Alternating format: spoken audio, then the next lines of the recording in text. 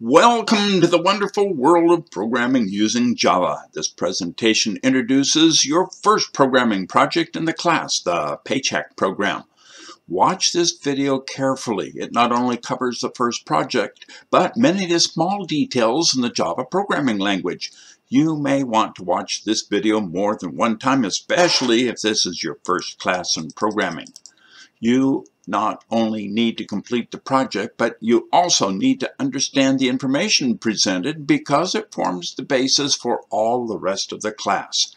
As the course progresses, you will be required to start projects from scratch and create the entire project yourself. I cover the Paycheck Lab assignment by discussing the project definition, how to develop an algorithm, entering and running the program, and completing and submitting the lab report and Java code. With Java, it really does not matter whether you are using a Mac, a PC, or Linux. Before you even start, I suggest that you create several folders on your computer or storage device. Main folder for Java programming class. One subfolder to keep copies of all your lab reports. Separate subfolder for each lab project.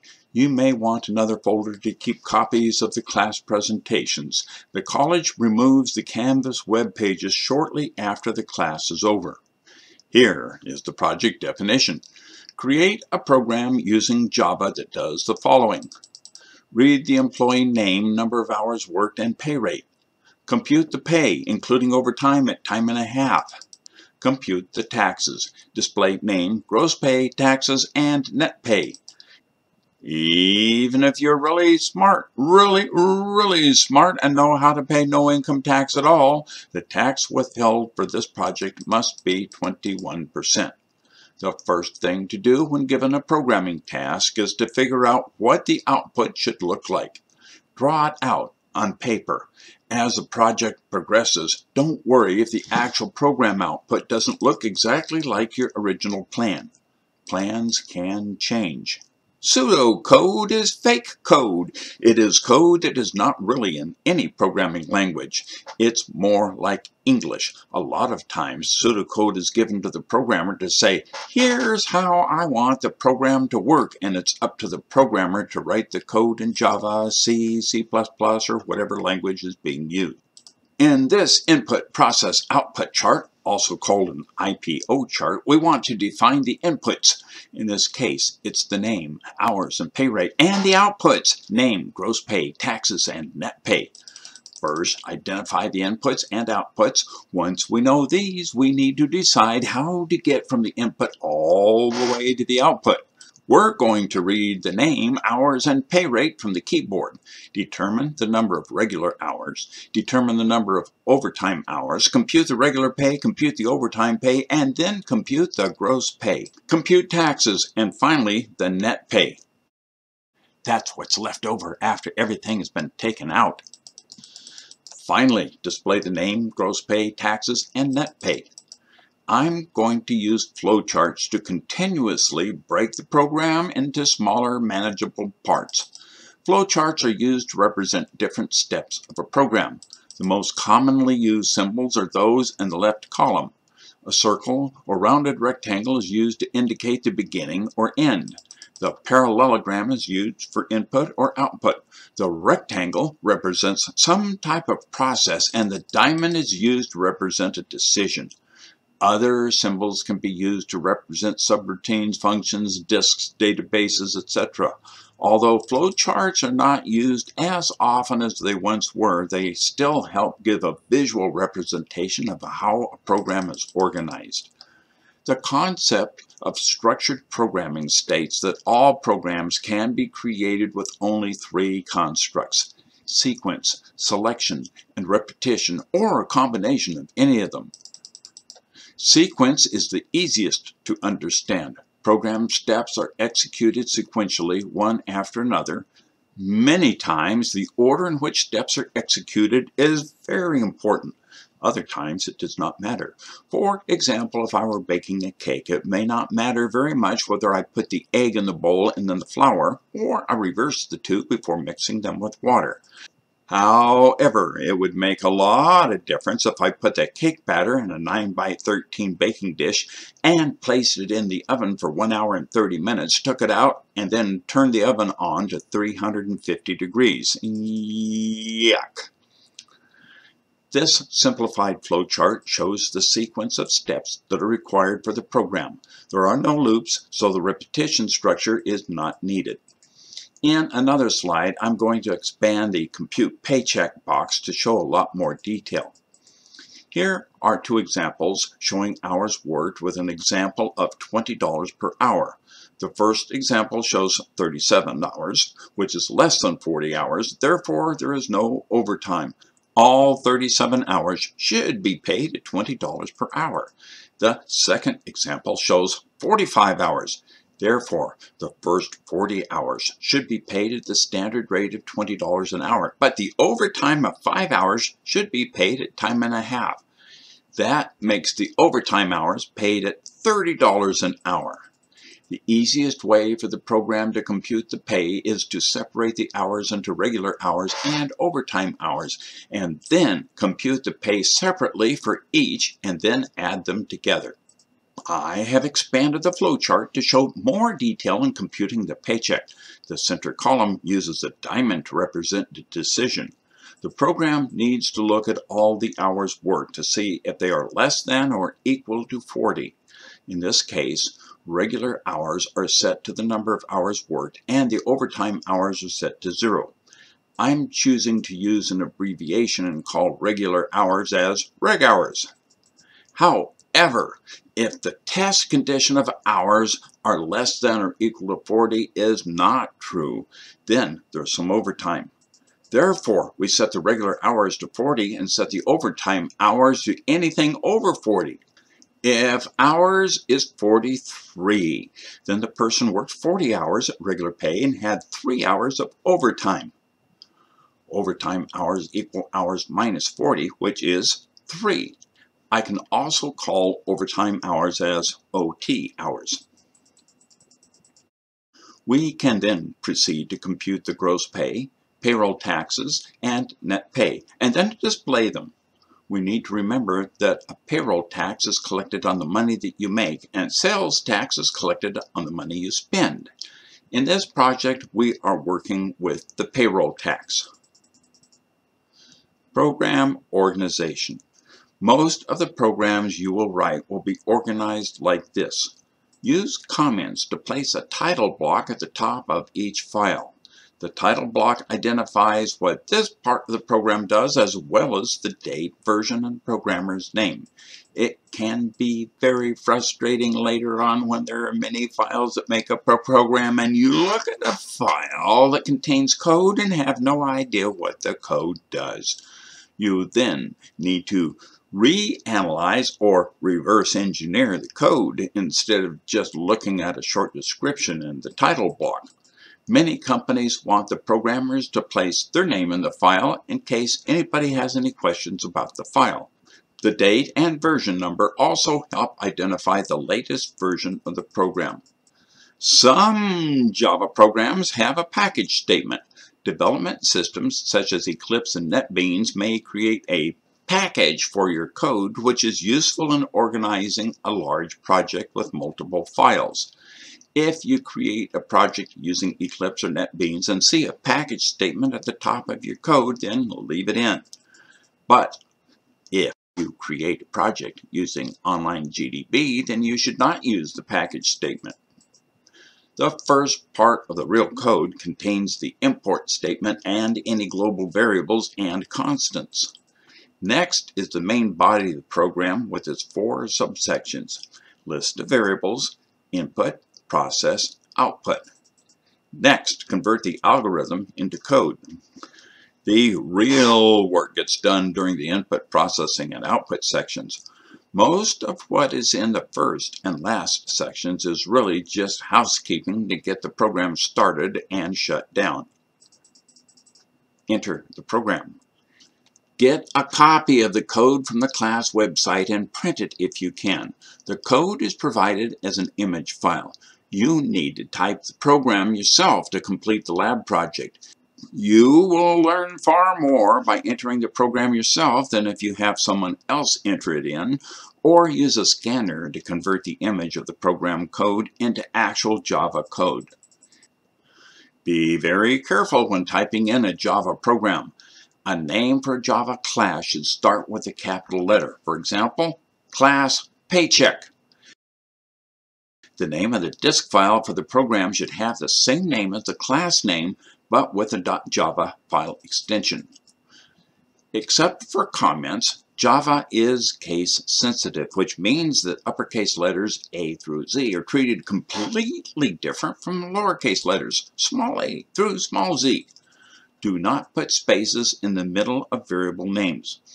Example, overtime pay has no spaces. Watch the placement of the semicolon character.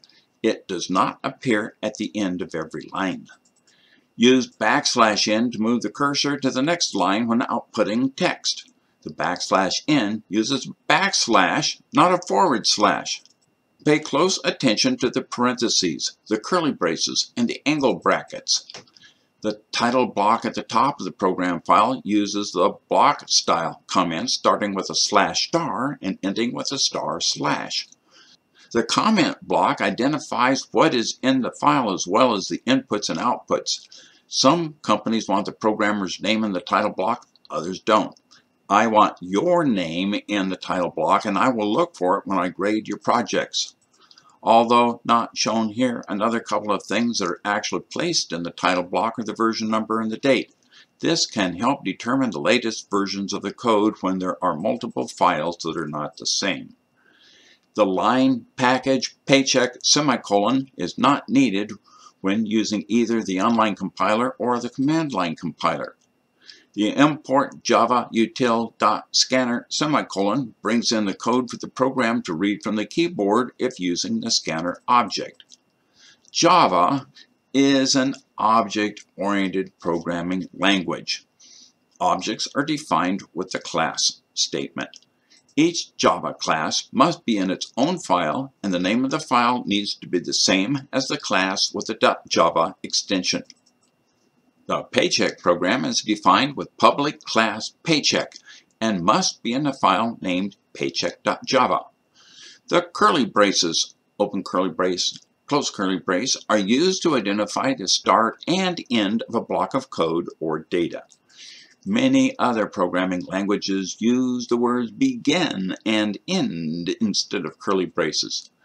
Each open curly brace needs to have a matching close curly brace. The close curly brace for the public class Paycheck is at the end of the file. This means that everything else in the file belongs to public class Paycheck. Java does not have the exact same thing as a constant definition like C++ or Visual Basic, but the same thing can be accomplished using public static final to define the equivalent of a constant. For normal identifiers like variables, subroutines, methods, and objects, it is traditional to use the camel case method for names with the first word in each name capitalized. Class definitions typically have the first letter capitalized, but variables, subroutines, and methods leave the first letter in lowercase. To make constants easier to identify, they're usually done with all capital letters and use the underscore character to separate words instead of spaces. Constants are used later in the program so that the values will have a name instead of just a number. For example, when tax rate is used in the expression taxes equal gross pay times tax rate semicolon, it is much better than taxes equal gross pay times 0.17 semicolon because someone else looking at the program may wonder where the 0.17 came from and why it is there. If 0.17 were used, it would be referred to as a magic number. Who knows how it got there? Another reason to define tax rate at the top of the program is that it may end up being used more than once in a larger program. Changing where it is defined makes sure that it gets changed everywhere.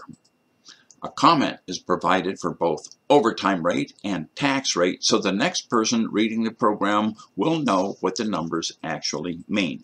Depending on where you work, some companies permit closely related variables to be defined on the same line, while others require that each variable be on its own line.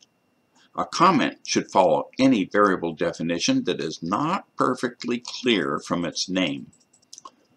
When writing a console application, it is necessary to output a prompt message to the screen that requests data from the person running the program. If you don't have a prompt message, all the user will see is a flashing cursor and probably think that the program crashed. Try to think of yourself as two different people when writing a program that has a user interface.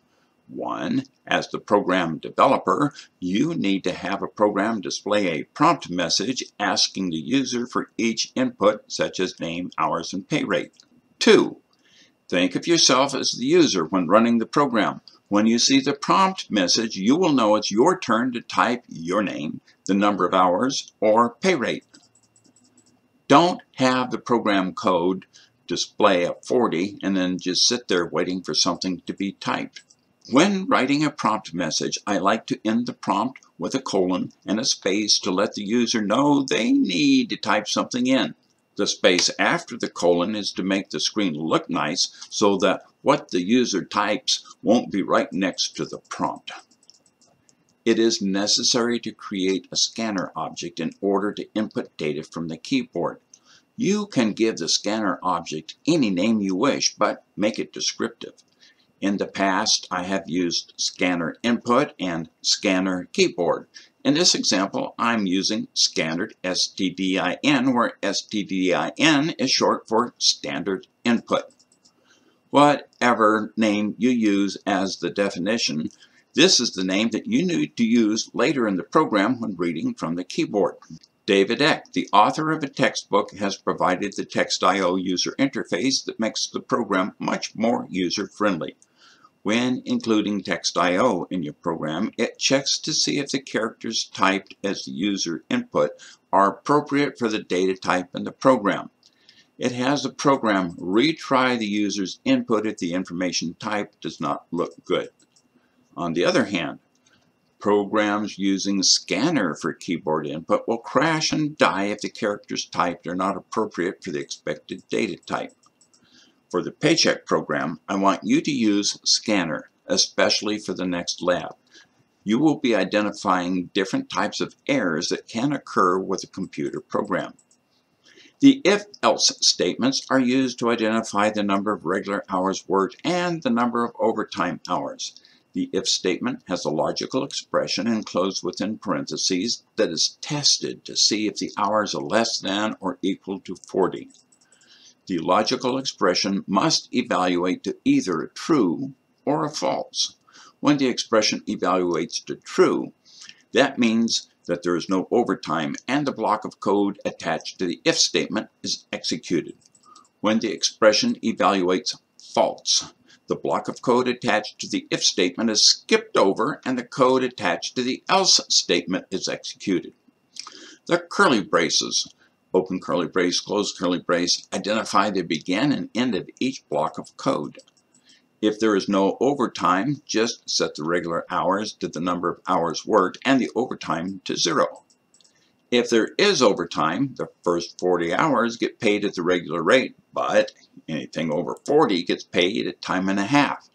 Set the regular hours to 40 and the overtime hours to anything over 40. The computations for reg pay and overtime pay are fairly straightforward. Reg pay equals hours times pay rate. Overtime pay equals overtime hours times pay rate times the overtime rate. The overtime rate is from the constant 1.5 at the top of the program. The gross pay before taxes or any other deductions, is the sum of reg pay and overtime pay. Taxes are based on the tax rate defined at the top of the program. Net pay is anything left over from the gross pay after the taxes have been deducted.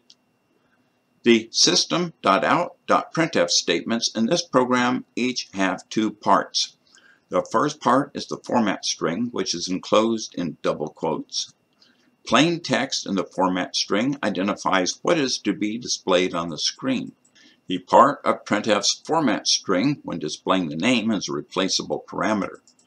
%s tells printf to display the string whose data follows the quote and comma. In this case, it is the text that was entered into the name variable with name equal stdin dot next line, open close parentheses, semicolon. Be careful to use \n, not a /n. The format string is a little different when displaying numeric data. Quote, your pay is $, followed by the format specifier %.2f, and then the \n and a closing quote, which moves the cursor down to the next line. The %.2f tells printf to replace the %.2f with the data that is in the next printf parameter. The f identifies that the data is expected to be of type double, and the .2 says display 2 digits past the decimal. If pay were computed at 803.0, then the output on the screen would show your pay is space $803.00, and then the \n moves the cursor down to the next line. Remember how printf displays 2 digits past the decimal. You will need this in future lab assignments. We open the scanner object near the top of the program as one of our resources, and we should close it when we're done with it. We will need to do something similar in later programs when we open a disk file. What is this program missing? This may seem like a big task for your first program, but a lot of code is missing to make a robust program that is more user-friendly and able to detect and handle bad inputs. Here are some of the things that are missing that we will need to learn how to process in later projects. Check for negative hours pay rate or taxes. Check for hours greater than 168. That's the maximum number of hours in 1 week. Check for excessive pay rate or tax rate. Check for illegal inputs. Since this program can process a paycheck that does not have overtime, 40 hours or less, and also a paycheck that has overtime, more than 40 hours, it is also important to test the program at 40 hours to make sure that the program did not check for only greater than and less than and skip testing for 40. It is important to test for each of the possible conditions. Project documentation and lab report. A multi-page text document for the lab report is provided. Most of the lab report for this first project is already filled in. You need to complete the rest of the lab report. You need to complete the test values and results table. I have already provided some sample test values. If you use any values other than 39, 40, and 41 hours or a pay rate other than $20 an hour, you need to update this table. Use a calculator to compute the expected results and then put in what was computed by your program in the actual results column. Don't just copy the program output into the expected results column. Otherwise, how are you going to know if the program is actually producing the correct results? When you submit your lab assignment, I may be comparing the data in this table to the screenshots that are also part of the lab report. In the discussion section of the lab report, you need to write what you did to develop the program, any problems you had, and how you overcame those problems. I don't expect a lot of writing, but I want you to describe what you did for the project. I realize that not everyone taking this class may have perfect English. Try your best. I may mark up your report for English composition problems to help you in writing, but I will not take off any points for your English. This is a programming class, not English 1A. The lab has instructions on how to copy just a small portion of the screen. If you place a screenshot of the entire screen, I may not be able to read the output of your program. If this happens, I may ask that you resubmit your lab report. Congratulations on completing your first Java assignment. Refer back to this lab assignment when working on future labs for instructions on creating new Java programs. And a special thanks to David Eck for sharing his textbook, Introduction to Programming Using Java. Dan Dolph, signing off for now. See you around for the next video.